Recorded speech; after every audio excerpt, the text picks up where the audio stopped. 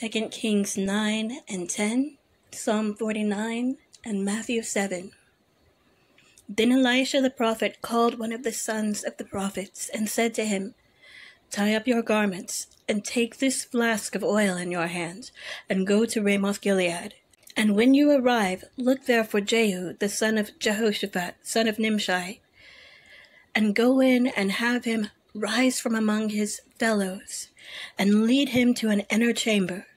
Then take the flask of oil and pour it on his head and say, 'Thus says the Lord, I anoint you king over Israel.' Then open the door and flee. Do not linger."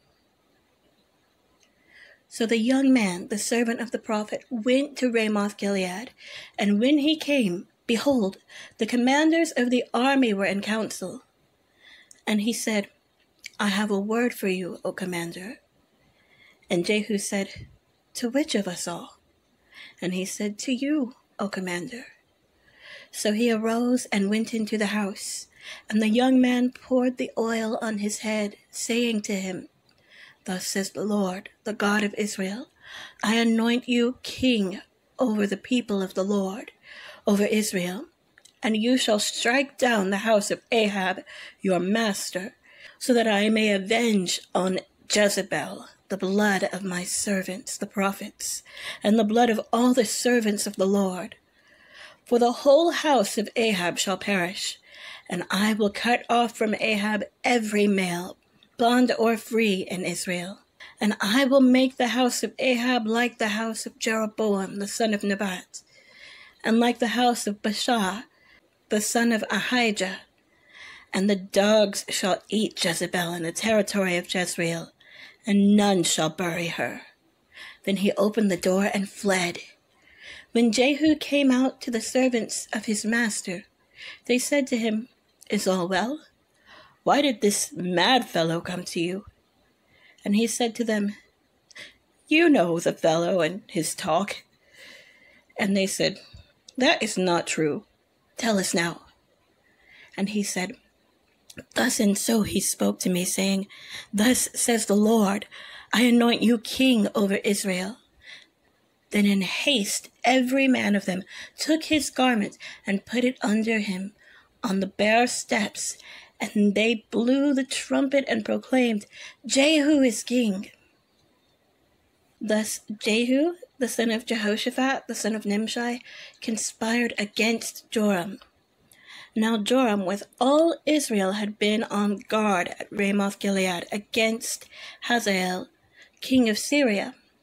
But King Joram had returned to be healed in Jezreel of the wounds that the Syrians had given him when he fought with Hazael, king of Syria. So Jehu said, "If this is your decision, then let no one slip out of the city to go and tell the news in Jezreel." Then Jehu mounted his chariot and went to Jezreel, for Joram lay there, and Ahaziah, king of Judah, had come down to visit Joram. Now the watchman was standing on the tower in Jezreel, and he saw the company of Jehu as he came, and said, "I see a company." And Joram said, "Take a horseman and send to meet them, and let him say, 'Is it peace?'" So a man on horseback went to meet him and said, "Thus says the king, 'Is it peace?'" And Jehu said, "What do you have to do with peace? Turn around and ride behind me." And the watchman reported, saying, "The messenger reached them, but he is not coming back." Then he sent out a second horseman who came to them and said, "Thus the king has said, 'Is it peace?'" And Jehu answered, "What do you have to do with peace? Turn around and ride behind me." Again the watchman reported, "He reached them, but he is not coming back. And the driving is like the driving of Jehu, the son of Nimshi, for he drives furiously." Joram said, "Make ready." And they made ready his chariot. Then Joram, king of Israel, and Ahaziah, king of Judah, set out, each in his chariot, and went to meet Jehu, and met him at the property of Naboth the Jezreelite. And when Joram saw Jehu, he said, "Is it peace, Jehu?" He answered, "What peace can there be, so long as the whorings and the sorceries of your mother Jezebel are so many?" Then Joram reined about and fled, saying to Ahaziah, "Treachery, O Ahaziah!" And Jehu drew his bow with his full strength and shot Joram between the shoulders, so that the arrow pierced his heart, and he sank in his chariot.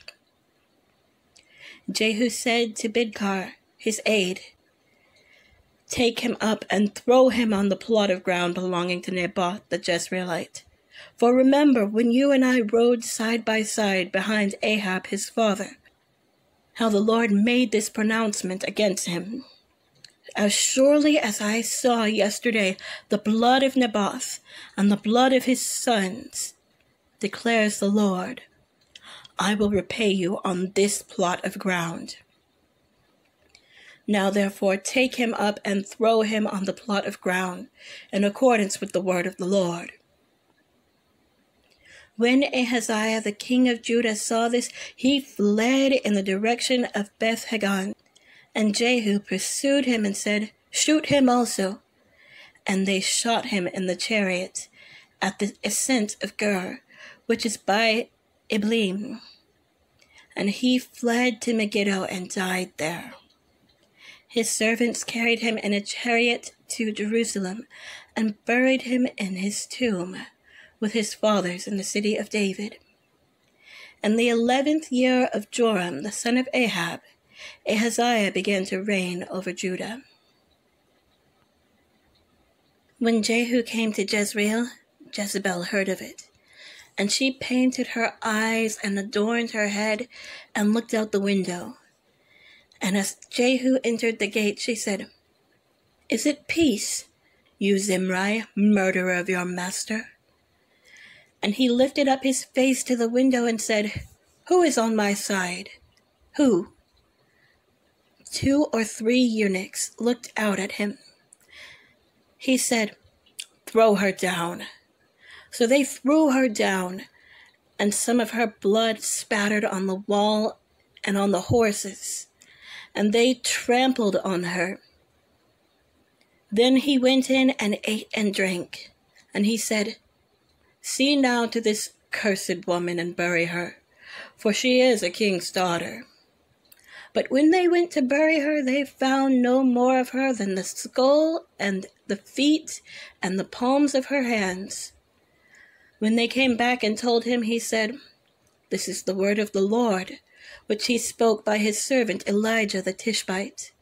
In the territory of Jezreel the dogs shall eat the flesh of Jezebel, and the corpse of Jezebel shall be as dung on the face of the field in the territory of Jezreel, so that no one can say, 'This is Jezebel.'"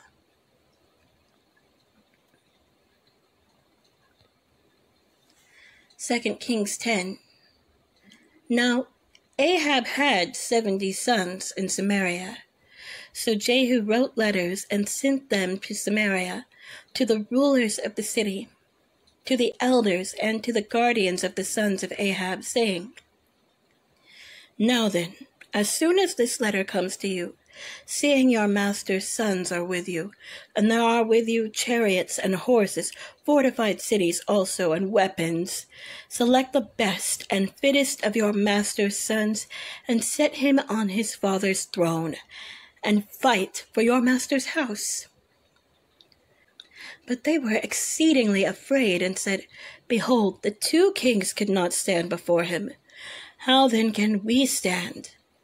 So he who was over the palace, and he who was over the city, together with the elders and the guardians, sent to Jehu, saying, "We are your servants, and we will do all that you tell us. We will not make anyone king. Do whatever is good in your eyes." Then he wrote to them a second letter, saying, "If you are on my side, and if you are ready to obey me, take the heads of your master's sons, and come to me at Jezreel tomorrow at this time. Now the king's sons, 70 persons, were with the great men of the city, who were bringing them up. And as soon as the letter came to them, they took the king's sons and slaughtered them, 70 persons, and put their heads in baskets, and sent them to him at Jezreel. When the messenger came and told him, "They have brought the heads of the king's sons," he said, "Lay them in 2 heaps at the entrance of the gate until the morning." Then in the morning, when he went out, he stood and said to all the people, "You are innocent. It was I who conspired against my master and killed him. But who struck down all these? Know then that there shall fall to the earth nothing of the word of the Lord, which the Lord spoke concerning the house of Ahab. For the Lord has done what he said by his servant Elijah." So Jehu struck down all who remained of the house of Ahab in Jezreel, all his great men and his close friends and his priests, until he left him none remaining. Then he set out and went to Samaria. On the way, when he was at Beth-eked of the shepherds, Jehu met the relatives of Ahaziah, king of Judah, and he said, "Who are you?"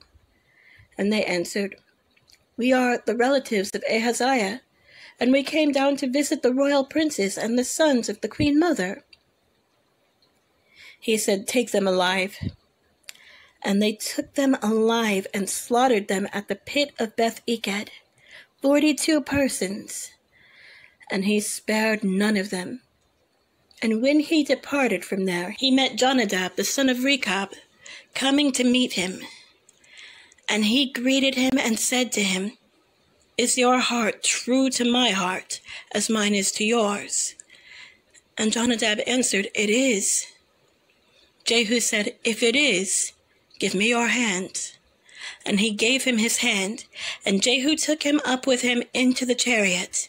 And he said, "Come with me, and see my zeal for the Lord."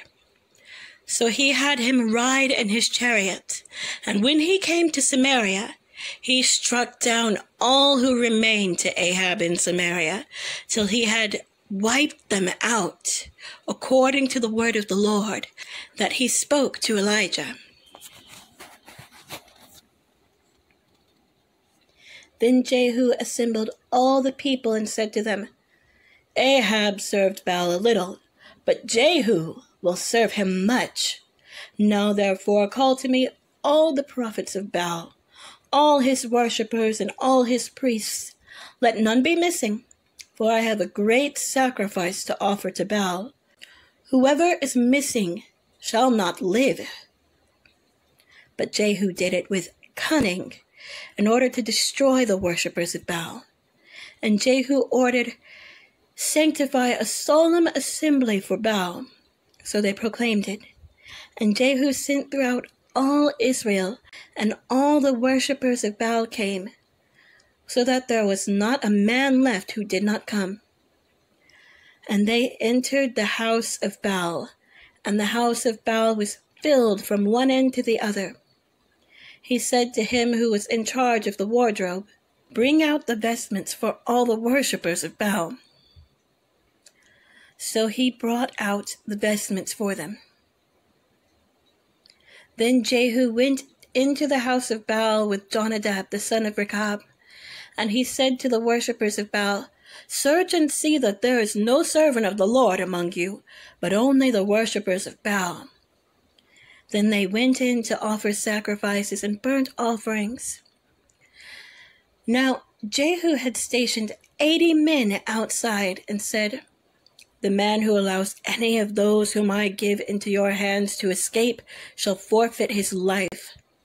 So as soon as he had made an end of offering the burnt offering, Jehu said to the guard and to the officers, "Go in and strike them down. Let not a man escape." So when they put them to the sword, the guard and the officers cast them out and went into the inner room of the house of Baal. And they brought out the pillar that was in the house of Baal and burned it. And they demolished the pillar of Baal, and demolished the house of Baal, and made it a latrine to this day. Thus Jehu wiped out Baal from Israel. But Jehu did not turn aside from the sins of Jeroboam the son of Nebat, which he made Israel to sin, that is, the golden calves that were in Bethel and in Dan. And the Lord said to Jehu, because you have done well in carrying out what is right in my eyes, and have done to the house of Ahab according to all that was in my heart, your sons of the 4th generation shall sit on the throne of Israel. But Jehu was not careful to walk in the law of the Lord, the God of Israel, with all his heart. He did not turn from the sins of Jeroboam, which he made Israel to sin. In those days, the Lord began to cut off parts of Israel. Hazael defeated them throughout the territory of Israel, from the Jordan eastward, all the land of Gilead, the Gadites, and the Reubenites, and the Manassites, from Aroer, which is by the valley of the Arnon, that is Gilead and Bashan. Now the rest of the acts of Jehu, and all that he did, and all his might, are they not written in the book of the Chronicles of the kings of Israel? So Jehu slept with his fathers, and they buried him in Samaria. And Jehoahaz, his son, reigned in his place. The time that Jehu reigned over Israel in Samaria was 28 years. Psalm 49.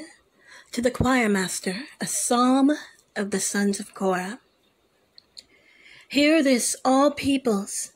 Give ear, all inhabitants of the world, both low and high, rich and poor together. My mouth shall speak wisdom. The meditation of my heart shall be understanding. I will incline my ear to a proverb. I will solve my riddle to the music of the lyre.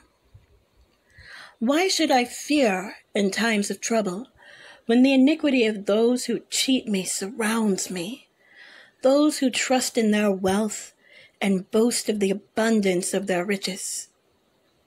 Truly no man can ransom another, or give to God the price of his life, for the ransom of their life is costly, and can never suffice that he should live on forever and never see the pit.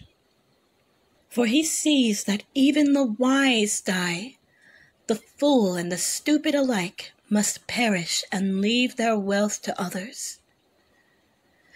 Their graves are their homes forever, their dwelling places to all generations, though they called lands by their own names. Man in his pomp will not remain. He is like the beasts that perished. This is the path of those who have foolish confidence. Yet after them people approve of their boasts. Selah. Like sheep they are appointed for Sheol.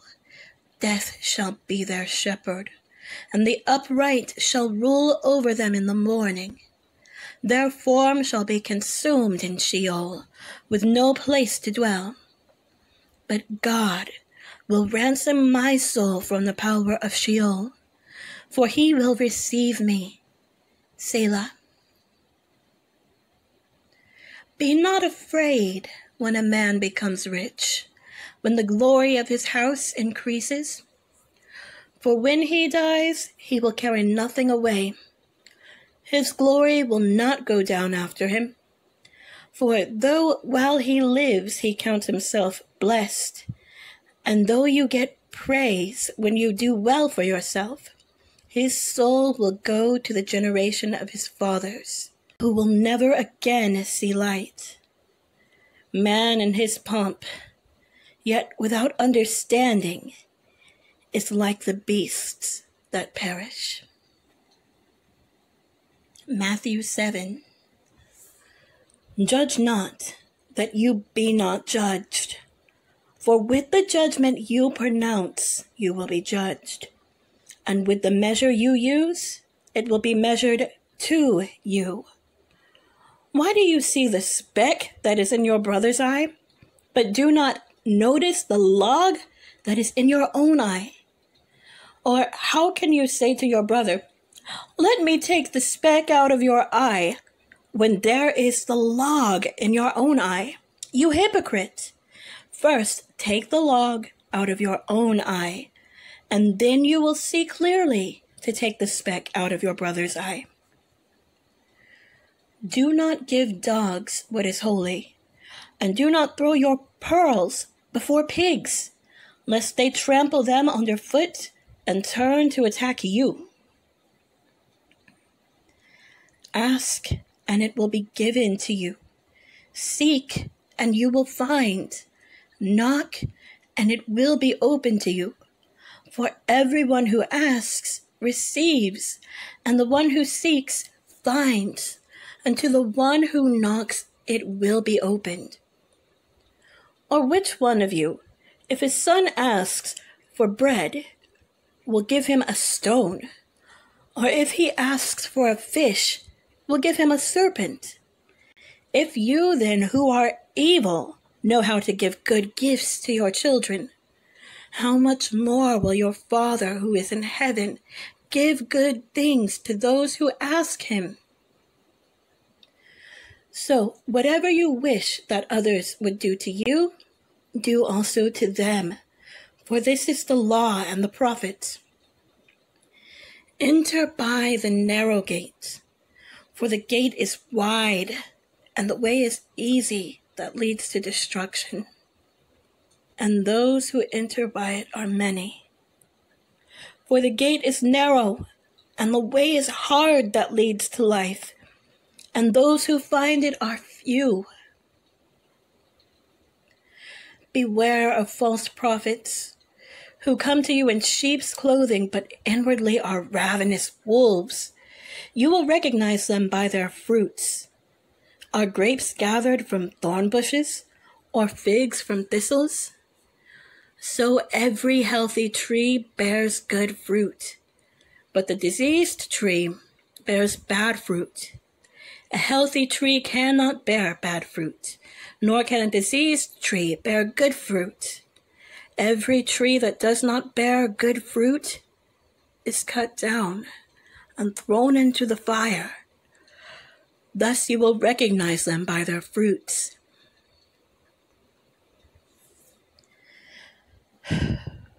Not everyone who says to me, Lord, Lord, will enter the kingdom of heaven, but the one who does the will of my Father who is in heaven. On that day, many will say to me, Lord, Lord, did we not prophesy in your name, and cast out demons in your name, and do many mighty works in your name? And then I will declare to them, I never knew you. Depart from me, you workers of lawlessness. Everyone then who hears these words of mine and does them will be like a wise man who built his house on the rock. And the rain fell, and the floods came, and the winds blew and beat on that house, but it did not fall because it had been founded on the rock. And everyone who hears these words of mine and does not do them will be like a foolish man who built his house on the sand. And the rain fell, and the floods came, and the winds blew and beat against that house, and it fell, and great was the fall of it. And when Jesus finished these sayings, the crowds were astonished at his teaching, for he was teaching them as one who had authority, and not as their scribes.